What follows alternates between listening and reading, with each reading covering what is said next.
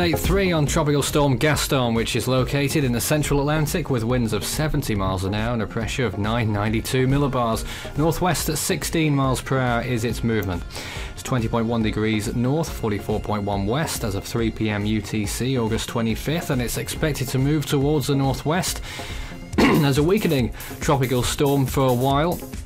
Before beginning to intensify once more as it gets beyond a high shear area that it's entering, and could go on to become a Category 2 storm to the east of Bermuda. That's currently on the forecast.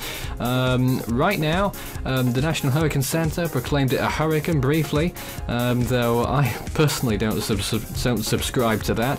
It never really looked like a hurricane, though there may have been some possibility of that, but nonetheless it is still near hurricane status right now at 70 miles an hour, and this is where it's expected to go in the next few days, all out at sea, so not much to garner from this imagery, though at some point when we get to the weekend, as the storm continues moving along as a tropical storm through this high shear area, and then out the other end, we expect, will become a hurricane Category 1, then on to maybe Category 2. One or two models saying a little bit stronger than that as well. There you can see Bermuda on the left-hand side there, and it'll pass that quite comfortably, we would hope, and then moving off to the east potentially as a Category 2 storm, though that's not yet certain.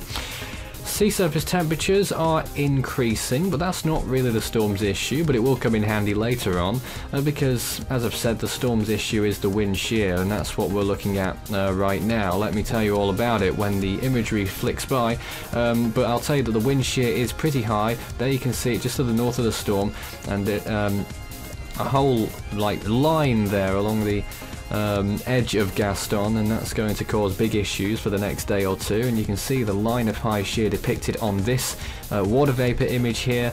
The water vapor imagery is not looking too bad in favour of Gaston there, and you can also see Invest 99L over Hispaniola there briefly.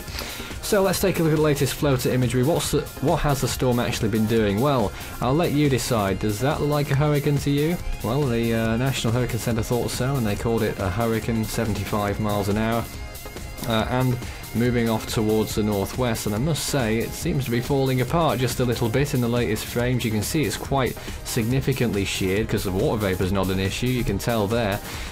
So shear is a big issue for Gaston right now, and I do wonder whether it will survive.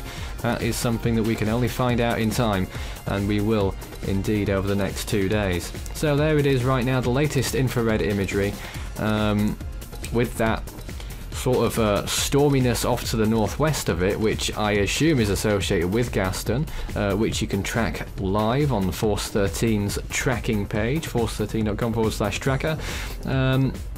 And you can see Invest 99L once more there, and an area of more cloudiness and storminess not far from Bermuda, which is of non-tropical origin. Apart from that, not much else going on in the Atlantic just yet, though we will be watching Africa at all times at this time of year. 49 tropical storms have formed in 2016 so far worldwide. 19 of those have gone on to become Category 1 storms, hurricanes 74 miles per hour or higher, 9 of them Category 3 or higher. Of course, at the other side of the world, Lion Rock was the 9th, which means that 2016 surpasses 1977 in that column, but a long way to go for tropical storms. You can follow Force 13 on any of its outlets, the website force13.com and its forum. You can also follow us on YouTube, Facebook and Twitter, search Force 13, all in text, or you can add Fool 13 on Skype for tropical weather chat at any time. Gaston will be included in our coverage later tonight. We will be going live once more, as we did yesterday, for mainly Typhoon Lion Rock, but we'll be keeping our eyes on everything tropics tonight at 9 p.m. UTC. Don't miss it. That's all for now.